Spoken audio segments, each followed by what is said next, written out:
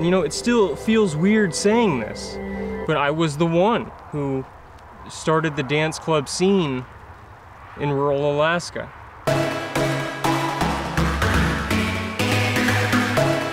No one was doing it.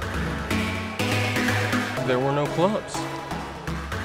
I opened my club in Ketchikan, which is a small fishing village.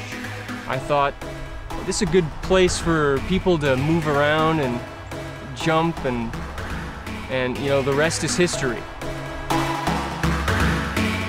And then I hit rock bottom. The locals were obsessed with fishing.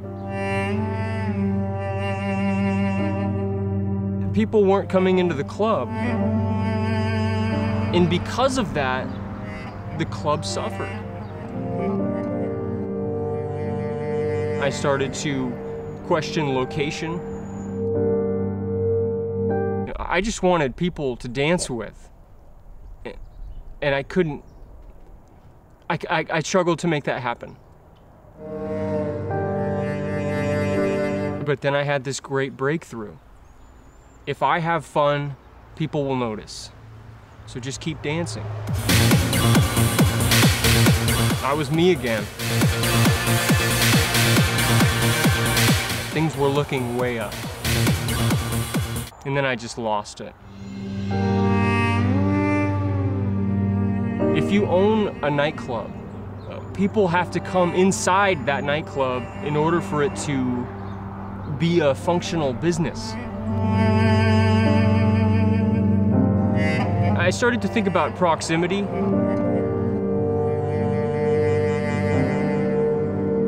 But then I had this revelation. I own a nightclub. I don't need other people in order to feel happy. And then I just hit a wall.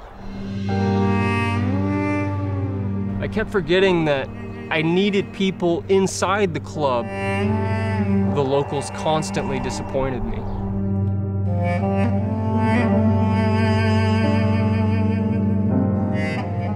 There was a local who walked by my club late one day holding a big salmon fish.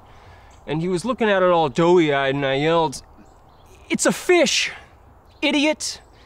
You know, eat it and then go on and live your life.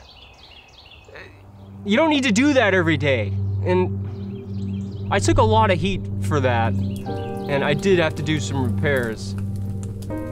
But with bad things can come good things. And shortly after that, I met a local, a guy by the name of Pat Finley. And Pat was itching to get into the scene. You know, Pat kept coming around. And I could tell the curiosity was killing him. "Hey, Pat, come on in, buddy. We're open."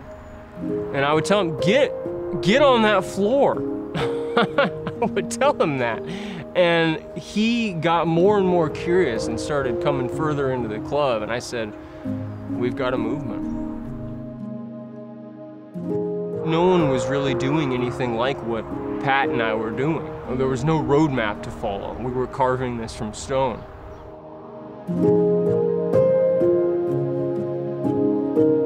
And then I hit ground zero, rock bottom. Finley got into fishing.